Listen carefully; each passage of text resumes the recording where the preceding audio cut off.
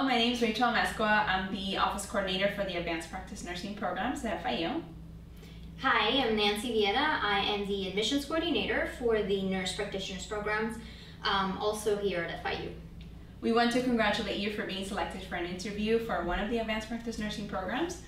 It is a very competitive program, all four of them, and this speaks very highly of your academic performance during the last few years that you've been in school.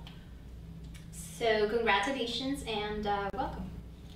So you applied for one of four programs. We either have the MSN Nurse Practitioner Program, the MSN Degree Plus Nurse Educator, the MSN DNP Combined Program, and the Postmaster Certificate. Now, we also have four different tracks, which are the Family Nurse Practitioner, Adult Gerontology Nurse Practitioner, Child Nurse Practitioner, and Psych Mental Health, all of which are primary care programs. Our programs are fully accredited by the Commission on Collegiate Nursing Education and approved by the Florida Board of Nursing.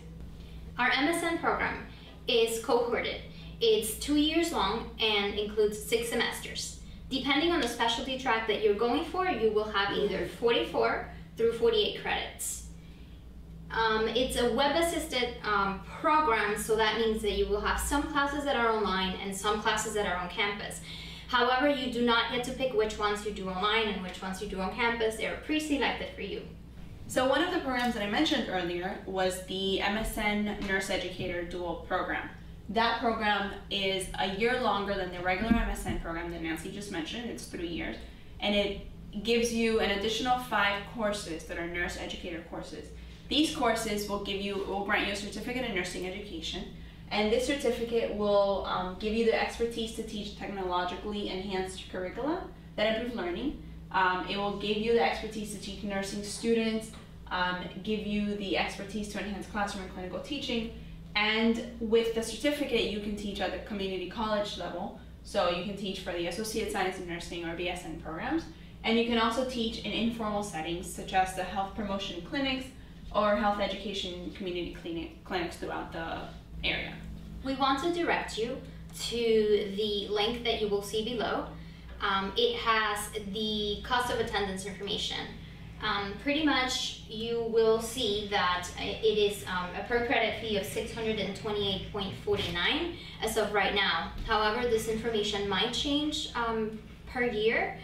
And the other thing you must also keep in mind is that this is a fee per credit. However, there are other fees that are per course or fees that are per semester.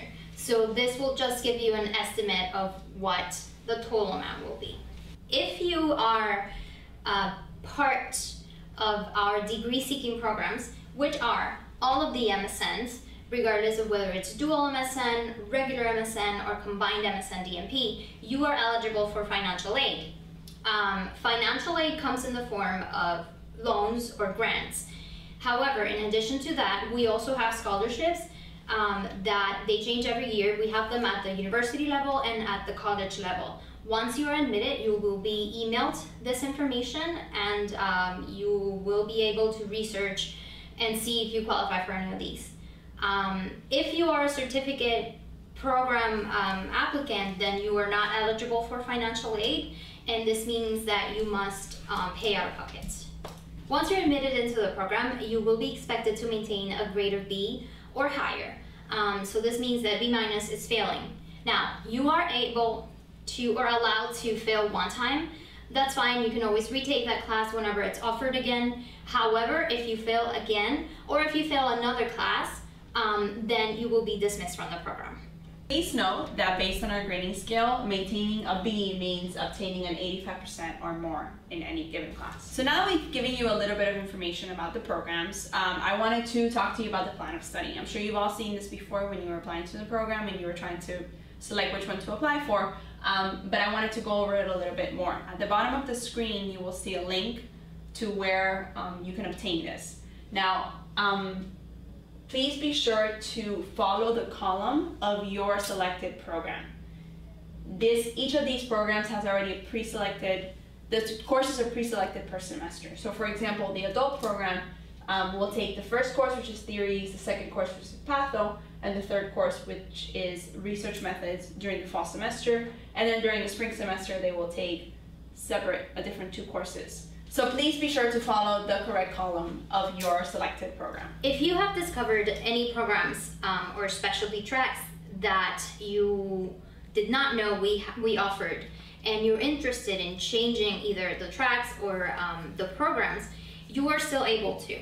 However, by the time you come to the interview, that will be your last day to change that information.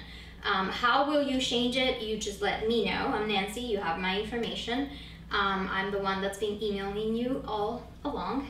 And however, once you're admitted into the program, that's it. You are set into that specialty track. As Rachel mentioned earlier, our programs are highly competitive and there is no room for changing after you are admitted.